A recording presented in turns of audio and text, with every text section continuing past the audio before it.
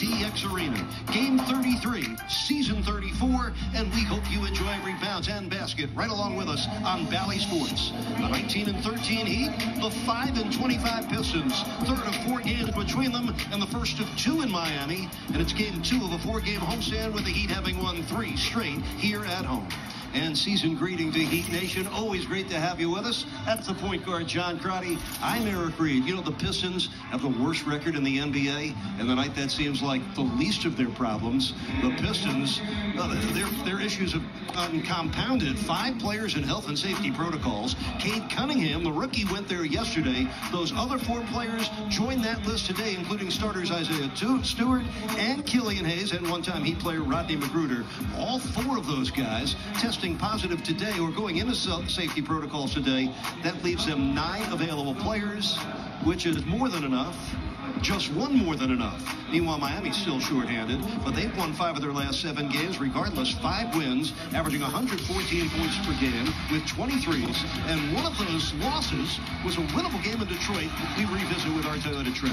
You know, the Pistons this year, 28th in rebound margin, 21st in points in the paint, yet they had the upper hand in both of those important categories against the Heat on Sunday. Big reason why they won. The Heat have lost 10 of 12 games this year. When they've been out-rebounded, John, that didn't look like the Heat on Sunday in any way. No, not at all. It was our Taco Bell take. The Heat defense against Detroit really struggled, giving up the paint too often, allowing their ball handlers to attack off the dribble and get inside and be able to score on layups or driving kick opportunities. They outscored Miami in the paint 48-28. They also really dominated and hustled points, but it changed against the Pacers. The Heat were focused. They were physical, really locked in, did a great job containing the ball and taking away those types of easy scores inside. They also made the hustle plays, those 50-50 balls, getting on the glass where they were outstanding in terms of blocking out and coming up with those loose ball situations.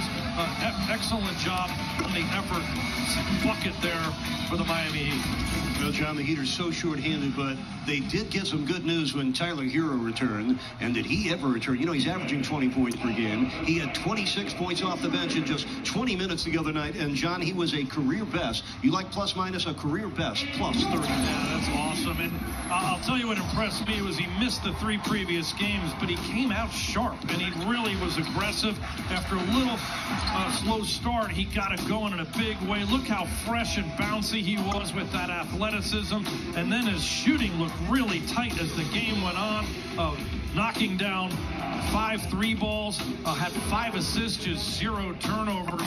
And then Duncan Robinson continued to ramp up his 3-point shooting. He's been on a tear as of late, tied a season high with 26 points, made 6 threes, and was a big factor out there beyond the arc. And do not leave off that list Super Max Strus, who made his first career NBA start Tuesday against the Pacers, and he had 18 points, 7 rebounds, 4 threes. Strus was a big part of another Heat 3-point barrage.